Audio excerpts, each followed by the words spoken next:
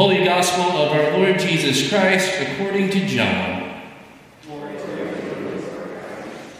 One of the Pharisees, called Nicodemus, a member of the Jewish council, came to Jesus by night. "Rabbi," he said, "we know that you are a teacher sent by God. No one could perform these signs of yours unless God were with him." Jesus answered, "In very truth, I tell you, no one can see the kingdom of God without being born again." "But how can someone be born when already old?" asked Nicodemus. "Can one enter a mother's womb a second time and be born?" Jesus answered, "In very truth, I tell you, no one can enter the kingdom of God without being born from water and spirit. Flesh can give birth only to flesh. It is spirit that gives birth to spirit. You ought not to be astonished when I say you all must be born again. The wind blows where it wills. You hear the sound of it, but you do not know where it comes from or where it is going. So it is with everyone who is born from the Spirit." "How is this possible?" asked Nicodemus. "You, a teacher of Israel, and ignorant of such things," said Jesus. "In very truth, I tell you, we speak of what we know and we testify to what we have seen, and yet you all reject our testimony. If you do not believe me when I talk to you about earthly things, how are you to believe me should I talk about things of heaven? No one has gone up into heaven except the one who came down from heaven, the Son of Man who is in heaven. Just as Moses lifted up the serpent in the wilderness, so the Son of Man must be lifted up in order that everyone who has faith may in him have eternal life. God so loved the world that he gave his only Son, that everyone who has faith in him may not perish but have eternal life. It was not to judge the world that God sent his Son into the world, but that through him the world might be saved." The Gospel of the Lord. Praise to you, Lord Christ.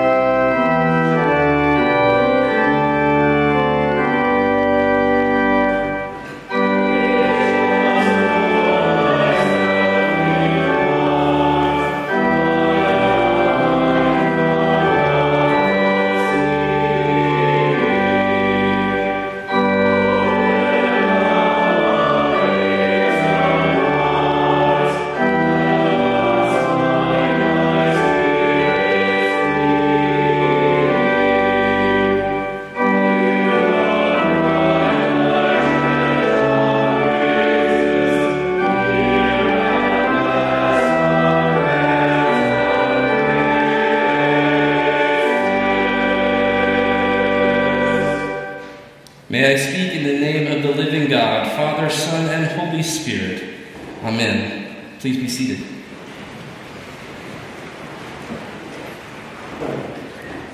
I am grateful to your vicar and my friend, Dr. Matthew Cadwell, and to Deacon Holly for their generous invitation, and I'm grateful to the Old North Church for your kind hospitality as you celebrate your 300th anniversary.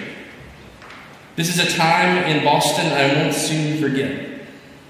I also want to acknowledge the many family members who are visiting from the Boston suburbs in this place today. I may have the most southern of names, but I married a Massachusetts girl, so my taste can't be that bad.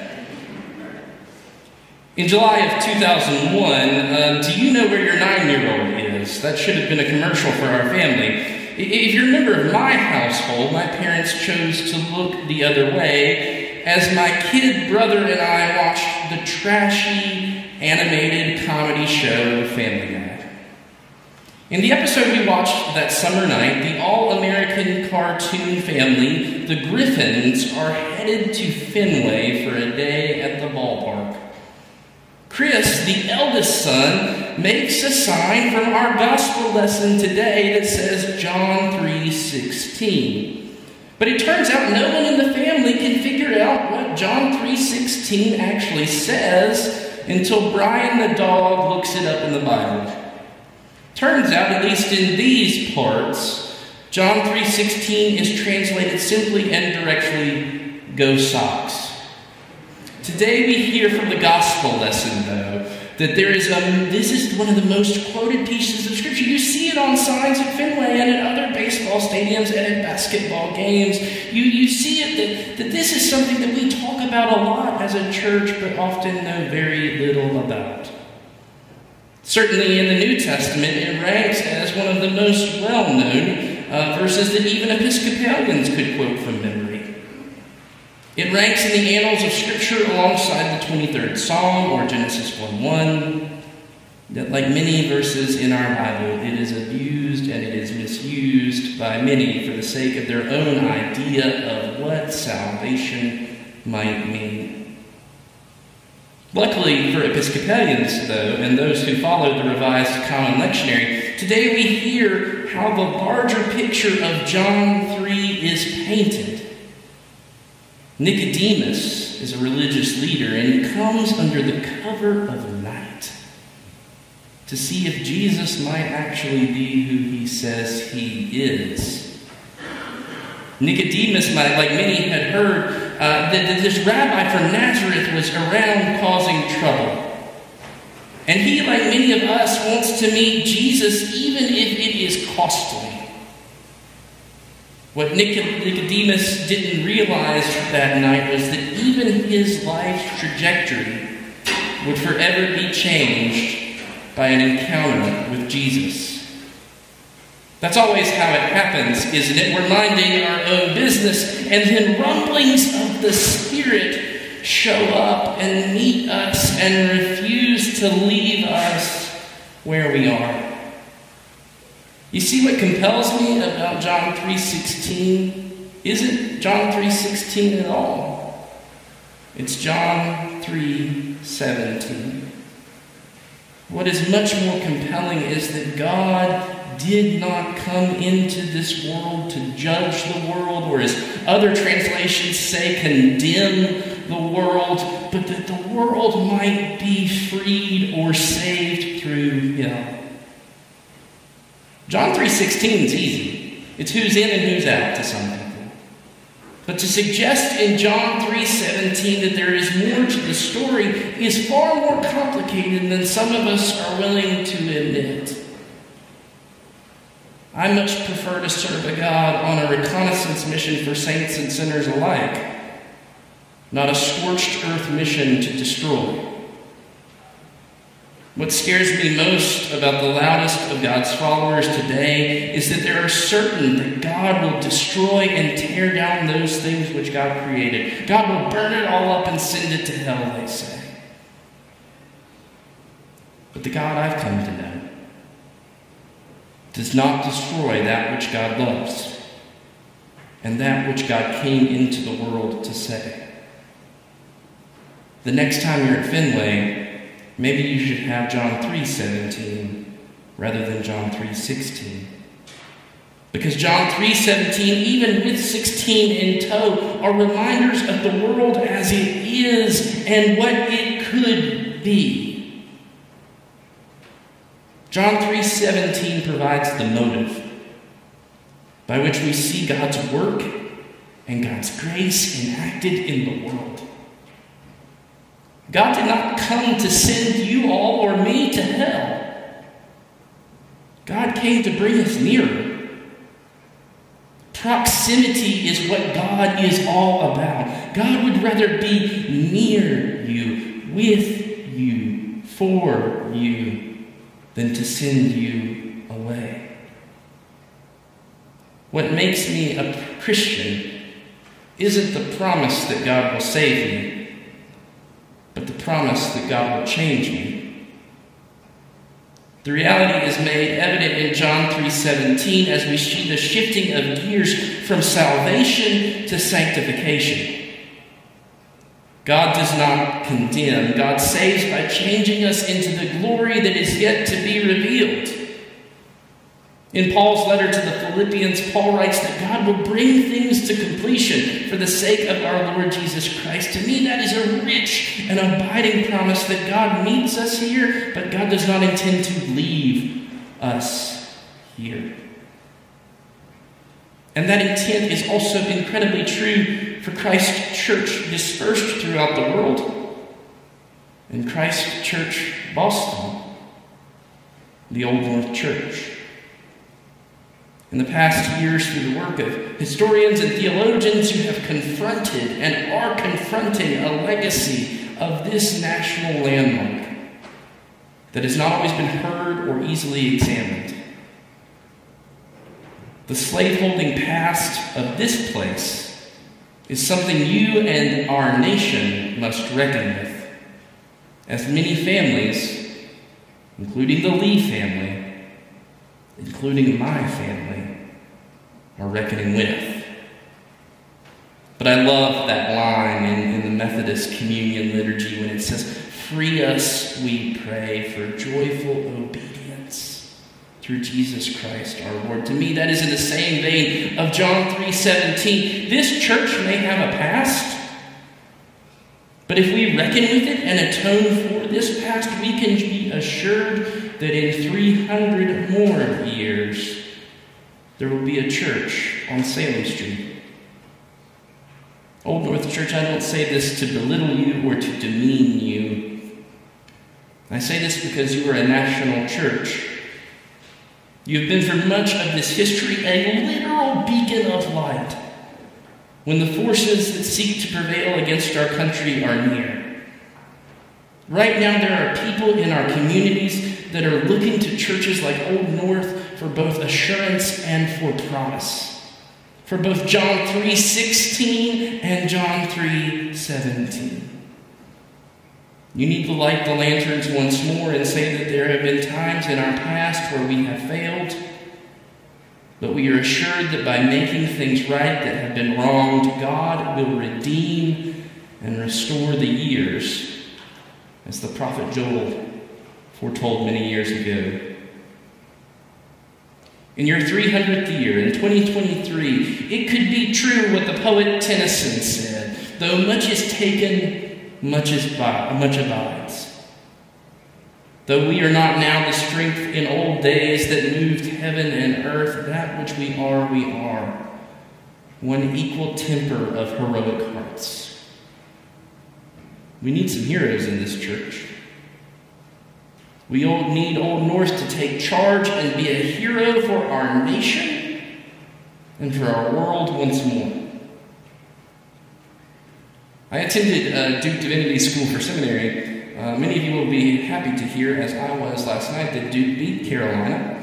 And for those of you suddenly worried, I have lectured and preached at Harvard, so that basically cancels out the Blue Devil in me.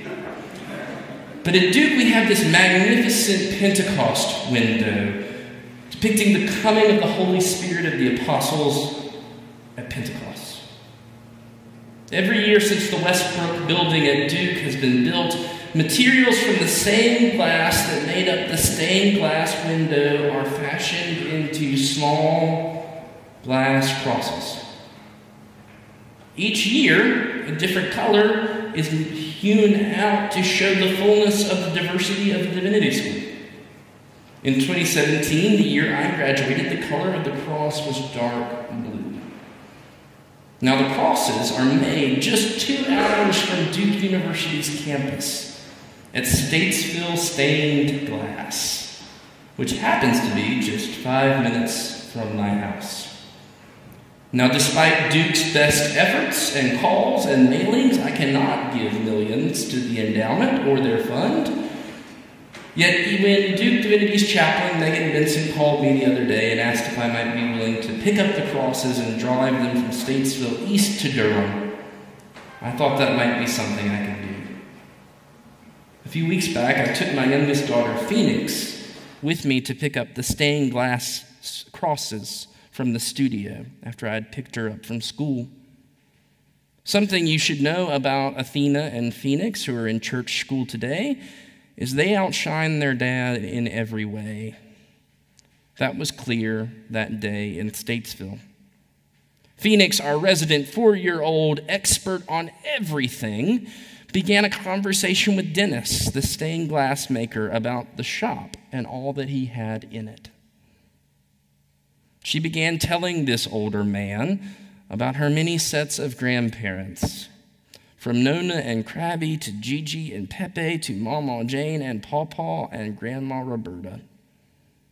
Now, this gave the stained glass artist pause, so I felt the need to explain to him that Phoenix and Athena were adopted into the Lee family in July of 2021 after a lengthy process of preparation and excitement. He heard the sacred story of our family, of the challenges that Athena and Phoenix had faced in their few short years, and how they had risen to meet them with more grace than most adults could ever muster.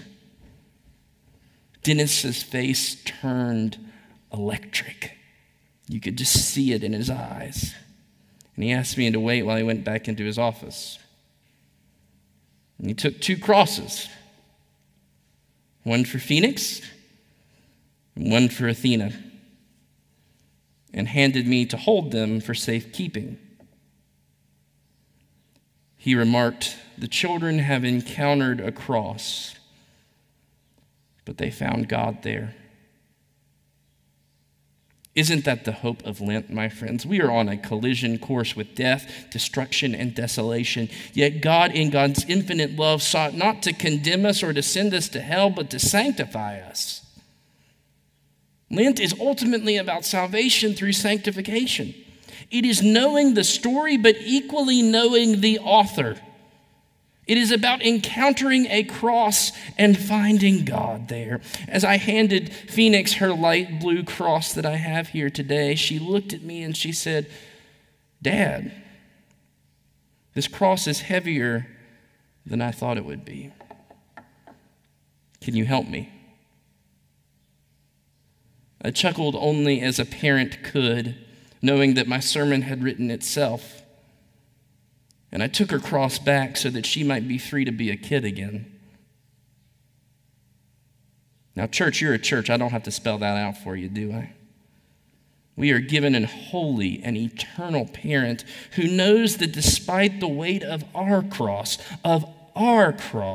God can do immensely more than we could ever imagine by taking our cross away from us. God knows only as a parent can. The trajectory of the cross is not the definition of who his children are, because God is not a condemning and abusive parent. God is a parent who loves and adores God's children.